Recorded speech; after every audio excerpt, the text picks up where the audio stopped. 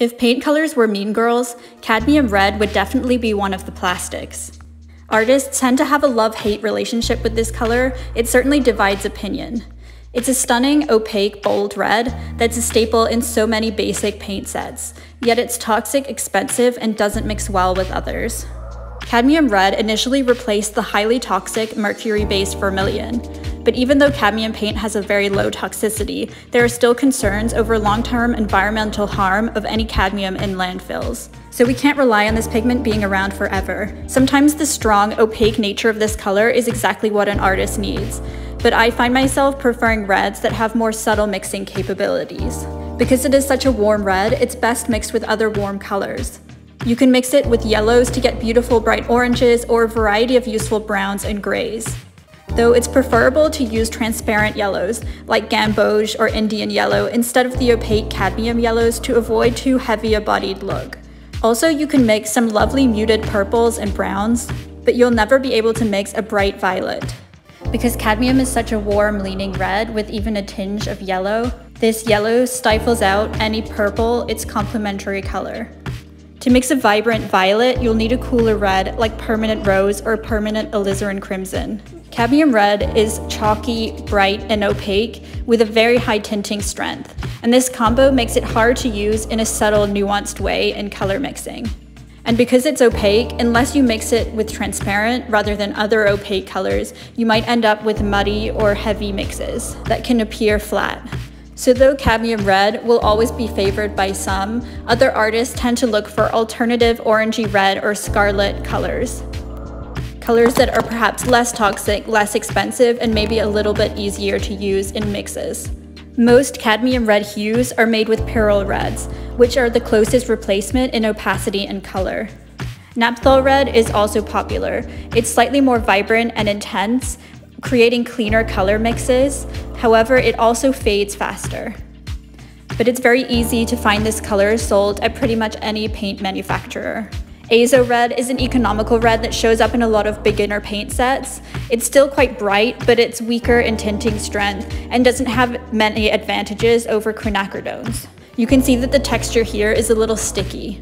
But if the heaviness and opacity is what you're trying to get away from with cadmium red alternatives, then perylene red is much more transparent. It's similar to the color of cadmium red medium. We're much luckier than the artists of the past and have a lot more colors to choose from. However, some artists still choose to use the highly poisonous mercury-based vermilion pigment. It requires great care to paint with this color safely, but it is a slightly more nuanced color to work with than cadmium.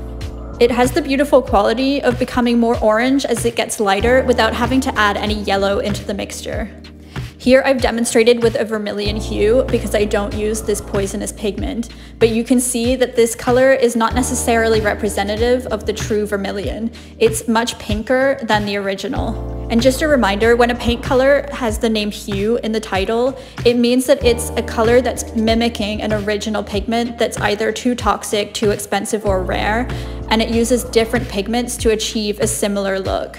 My favorite paint color to use in this Scarlet color space is called Vermillion Extra by Old Holland. It uses pigment PR251. Unfortunately, it's very rare. I've only found this paint color sold by Old Holland. I don't see it in other brands. And it somehow manages to be more expensive than actual cadmium, which itself is a very expensive paint color pigment. But I have to say it's so much more compatible in mixing with other colors on my palette. In this example, it looks a little more orange than it appears in real life, and it's really fantastic for those areas around the cheeks or the mouth that require a little bit more orangey, pinky tint to them. I don't use this color as much as other earthy reds like Venetian red, but it's still very handy for certain details across a variety of skin tones. I'm currently using it to paint clothing that has much more vibrant, saturated colors than you'd ever see in the skin, and I find this useful to create those bright scarlet tones. If you hear the word extra in a paint color name, it means that the paint color is more hardy and light fast than an original pigment. And in this case, it doesn't use any vermilion pigment at all, but rather an alternative.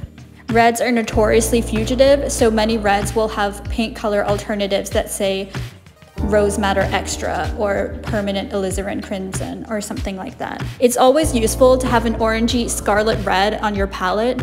However, Cadmium Red has just as many downsides as it does upsides, and it's really acquired taste that painters tend to either love or hate.